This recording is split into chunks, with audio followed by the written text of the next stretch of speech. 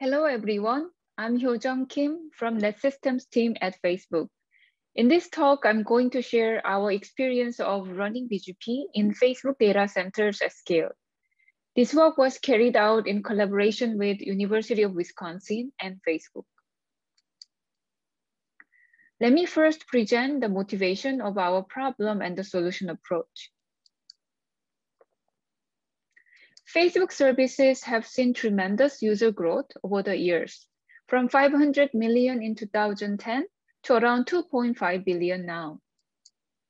To meet the user demand, we had to scale our compute and consequently our networks. For instance, we have grown the number of our in-house F4 switches 30 times in a span of 2 years. The growing nature of our networks impose requirements on our data center routing design. First and foremost, we need a scalable design to support quick growth. As our network grows, we expect failures to be common, and we want a reliable design taking failures as first-class citizens. Finally, at the scale we operate, we need to be efficient in our operation to innovate rapidly while providing production reliability. We chose to use BGP as the data center routing protocol mainly for 3 reasons. First is scalability. BGP supports larger topologies and prefix scales compared to IGPs like OSPF and ISIS. Second, BGP provides extensive policy controls to control route propagation and failure domains. Third, long-term stability. BGP supported the growth of the internet for over 25 years. We started with BGP on vendor devices to build our networks faster initially.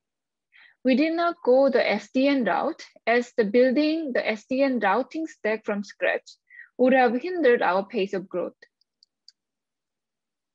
While BGP has effectively worked in the internet, it has suffered from problems as well, such as long conversions after network changes like failures, routing instabilities, and misconfigurations. These problems would happen in data centers as well due to frequent failures and maintenance events. Finally, it is hard to rely only on third-party support for BGP. We were not able to fix issues and innovate our networks quickly with external BGP software. To tackle all these challenges, we devised a scalable BGP routing design based on 2 principles: configuration uniformity and operational simplicity. To achieve reliability under failures, we devised a set of routing policies on top of BGP. Finally, to be able to innovate fast while providing production reliability, we developed our in-house BGP implementation. We also built an automated testing and deployment framework to achieve operational efficiency. Next, I will describe key features of our data center routing design using BGP. Our network topology consists of server pods and spine planes. Each server pod contains racks, rack switches, and fabric switches.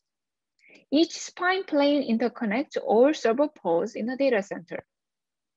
Each spine plane provides a set of disjoint end-to-end passes between a collection of server pods. This modular routing topology design enables us to scale compute capacity and network bandwidth as needed. We increase compute capacity by adding new server pods. We increase inter-pod bandwidth by adding new spine switches on planes. Each device runs BGP and peers with all directly connected switches. We use the same configuration and policy for all switches at the same tier.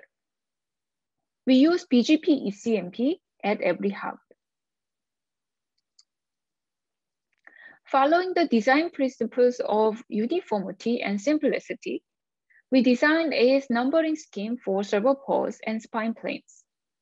The same numbering scheme is used across all data centers. On the left, This ASN assignment on rack switches and fabric switches are reused for all server pods, leveraging BGP confederation feature. On the right, we use the same ASN number for all spine switches in each spine plane. With this, we can leverage BGP AS loop detection mechanism to ensure no route traverses through multiple spine switches. This uniformity, facilitated by the reusable ASNs, established well-structured AS paths for policies and automation. We control route scale with hierarchical route summarization. This enables us to minimize hardware FIP size requirement and also reduce control plane processing load. This example shows how we summarize production route within a pod. Server IP addresses are aggregated into rack aggregate route, and rack aggregate route are further aggregated into pod aggregate route. In the internet, BGP policies are used to implement business relationships. In our data center, we use BGP policies mainly for these goals. First, reliability. We use policy to enforce route propagation scopes and predefine backup paths for failure. Second, scalability. We use policy to enforce route summarization and avoid backup path explosion. Third, maintainability.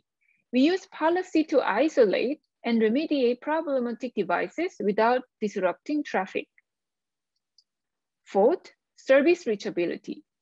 We use policy to avoid service disruptions when instances of services are added, removed, or migrated. In this talk, because of time constraints, we will focus on the first two policy goals, reliability and scalability, which implement key routing requirements. In this slide, we illustrate how we use policy to predefine backup paths for fabric switch 1 to reach rack switch 1 in the case of failure of direct link between them. During BGP route convergence, fabric switch 1 will calculate both best path and backup paths as follows. Rack switch 1 will originate rack prefix to fabric switch 1 and 2. Fabric switch 1 will select the route as the best. Fabric switch 2 will advertise the route to rack switch 2 as a backup path. In turn, it will advertise the route to fabric switch 1. Then fabric switch 1 will select it as a backup path to rack switch 1. As a result, when the link between fabric switch 1 and rack switch 1 fails, fabric switch 1 will switch to the predefined backup path immediately without relying on BGP reconvergence. To ensure scalability, we actively control and avoid backup path explosion. For example, after receiving the backup path at fabric switch 1, we add a tag called completed backup path. Routes with this tag won't be advertised to any other devices within a pod or outside the pod. As a result, BGP convergence for calculating backup paths happens locally within a server pod, while we continue to advertise pod aggregate to devices in spine plane. We have been running our data center fleet with the BGP-based routing design for over 5 years.